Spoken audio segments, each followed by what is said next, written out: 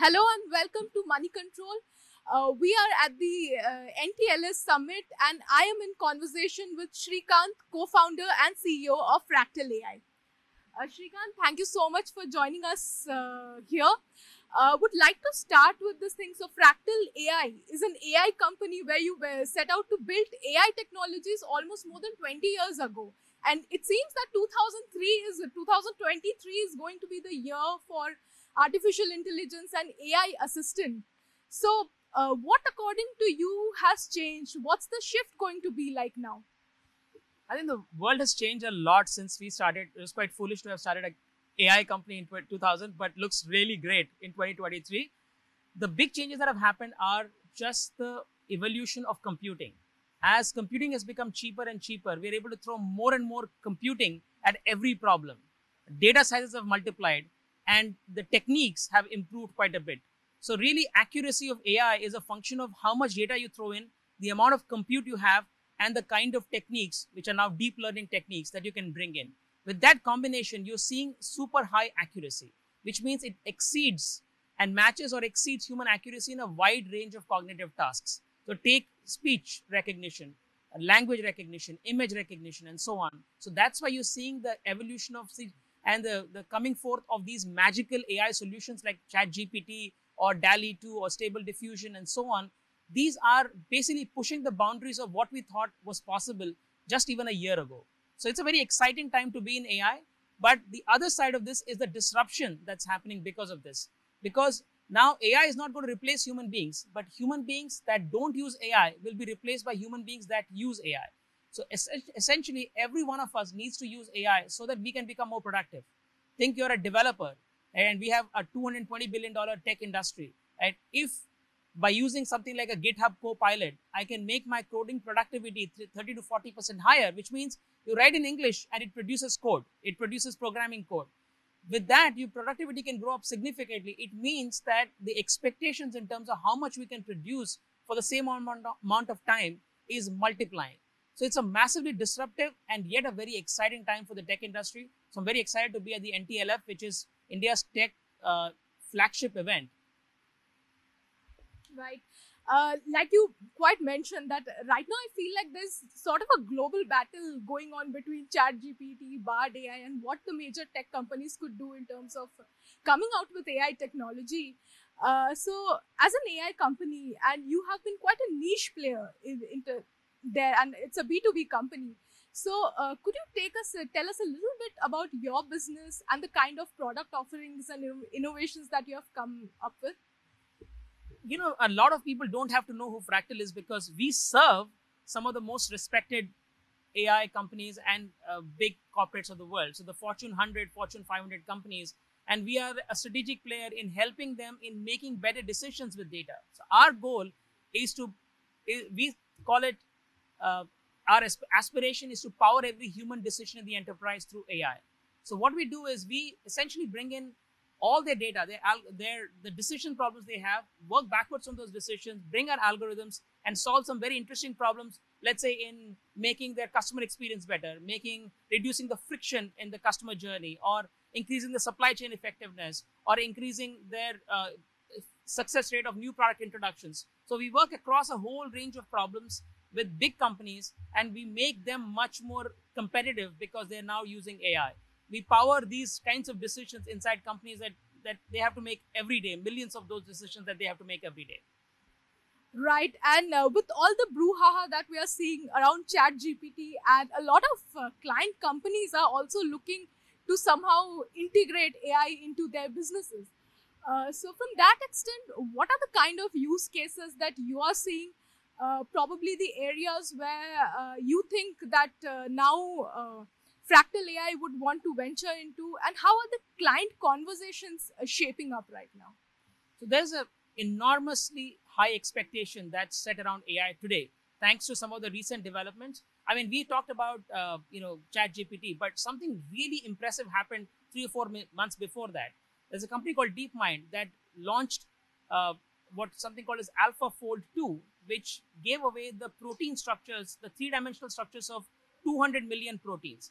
So now AI is beginning to play a very critical role in science and technology. So we are seeing the expectations from clients in all sorts of their areas. Like initially, the major excitement is around commercial analytics. So how can I use AI and analytics to make customer experience better and so on, right? Now we are seeing even in R&D, in scientific breakthroughs, many scientific breakthroughs will happen because AI is there. So now if you think, if you're a pharma company, you have to think, can I build a pharma company grounds up, right? Which is based researching molecules, find and using AI right at the center in order to build a better pharma company. This is how companies are reinventing themselves, and we are happy to be a part of this reinvention for many of these companies. And in terms of in-house innovations that you're working on, any moonshot ideas that you're working on that you could share with us? I'll give you three such ideas. One is we are working on quantum computing. Now, as you know, quantum computing is a sister discipline of AI. Idea is that because AI relies so much on computing, from the traditional computing, if we use quantum computers using the quantum mechanical properties of atoms, we can significantly accelerate computing. So using that, we worked on things like protein folding using quantum chemistry, and we've published some papers. It's very exciting, but it's a research lab. The second thing we're researching on is on how human beings make decisions. What are the last second of a human brain? What does it do before you make a decision? If we understand that and use AI to accelerate, in order to make people make the right decisions, we can significantly help people achieve their own goals. So we are doing some very exciting work on what is called as computational neuroscience. The third thing I'll mention is on drone tech. So we are bringing a lot of AI technology or AI algorithms onto the drones. Now drones have cameras and they can see, but they can only have cameras. They don't really have a brain. So to process what we see, we need the AI algorithms. So we're doing some very exciting work on those areas. So these are some big areas where we are doing some research. Considering the significant advancements in conversational AI like ChatGPT, we're also trying to see if we can, for example, bring let's say we are working with a gentleman called Marshall Goldsmith. He is one of the greatest executive coaches of all time. So we are working with Marshall in order to bring Marshall Goldsmith into, can there be a virtual Marshall Goldsmith talking and giving you coaching advice for free? So by looking at all his books and all his articles, all his videos, we are channeling Marshall Goldsmith in audio and video so that he can answer your questions in real time and he can replicate himself. So this is a really exciting project, which is much more on the ground today. But there are a whole host of ideas we are working on, from very advanced, long time frame R&D ideas to very immediate ideas like the Marshall Goldsmith bot. Right. And so is this something which is going to be close to what we are expecting from a metaverse or a Web3 to bring in? So, Metaverse and Web3 are going to accelerate all of this, because if we spend more and more time of our life virtually, the idea is, can that virtual world start to simulate more like a real world, right? Can I have all those, for example, if I want to do a shopping, right? Right now I have to go to a website and do e-commerce, but what if I can virtually walk through the aisles and shop for goods, right? So that's the idea of Metaverse, to make the internet three-dimensional. It's about internet on 3D. So it'll be fun, but I think it's some distance away because we have so many more problems to solve. For example, those headsets are very difficult to wear. People are get disoriented if they are in the virtual world for too long. So I do feel Metaverse is a very good idea, but its time will come in about 2 to 3 years. Right. And it is said that in the last 2 years, almost 90% of the world's data got generated during the years of the pandemic. So I always wondered, I was curious to know, what does this mean for an AI company?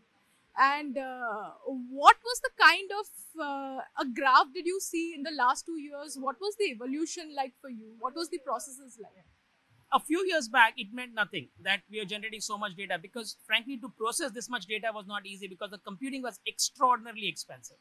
Now that has changed, because by more computing costs are continuing to go down. So it's possible to analyze the data. Most importantly, we did not know how to learn from this amounts of data.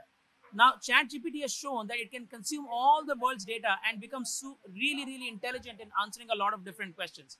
So the learning algorithms have also gotten better in processing all of this data. And it's not just data sitting in your databases. It's text data, it's video data, it's voice data.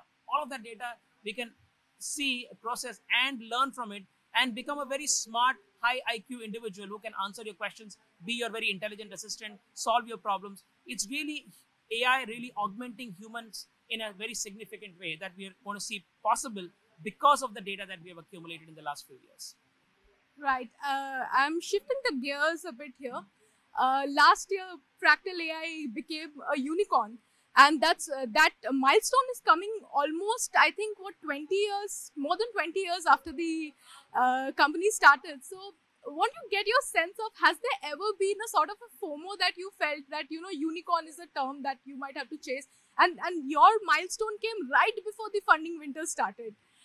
So, what has been your learnings over the year? Has there been a FOMO like ever? And what's your advice going to be for the entrepreneurs, tech entrepreneurs who are coming up right now? I will say, don't chase valuations. Valuations should chase you. You should not be chasing valuations. What you have to do is to build a great company. What does building a great company mean? Building a great company means your clients or your customers should be very happy. Your people that work for you should be very happy. You should be able to do meaningful things that change the world in some significant way. If you do all of these, valuations, etc., will chase you, and not the other way around. And frankly, funding winters will come, recessions will come, all of these things will happen. You have to just stick it out, and you have to just develop a thick skin and just wait it out. And then eventually, if you do the right things, you can build a great company, and everything else will follow. Right. And also, I think FY23 for you is going to, you had mentioned somewhere that you are expecting a revenue run rate of over 2,000 crores by the end of FY23. And in fact, FY22 was the first time that you saw a loss in your books. So could you take us a bit through the numbers? What drove that loss figure for the first time for you guys, and also the revenue run rate that you're targeting for the year? So by March 23, by next month, we will be a 2,000 crore company for the year fiscal 23. So we have reached that point already, so that there's no surprise there. And we have had a good growth. The last year we did have a loss, and this was also because of some, as we were preparing for what's next in the company's journey, we had to make some changes and we had to make some one-time adjustments, etc., because of which we had a loss. This year we'll be profitable, and we have always been profitable for a very long time. So if you just take out some of those ESOP and one-time kind of expenses, on a cash basis, we are very profitable. Right. And over the next 2 to 3 years, could you share the key business focus areas that you will be looking at? Any estimates, any targets that you have set for yourself? I think, eventually our goal is that we want to serve 500 of the largest companies on the planet and work with them. If they spend about $30 million with us annually, we can become a $15 billion company. We are not chasing valuation, but I think we have a path to becoming a $15 billion revenue company. And my goal is to make sure that Fractal is set up in the right way so that we can reach there. Second thing I want to ensure with Fractal is that Fractal is around for a long period of time. So what are the measures that we can take today that we can build it as an institution? We have some very impressive big companies that have got founded in India and have built the company in India. I want to follow those lead and create a company that lasts the test of time. Right. And you have also been publicly speaking about planning to go public soon. So any update on that? No update as of right now, not something that I can speak of in a public forum. Right. Srikanth, that's all with our questions.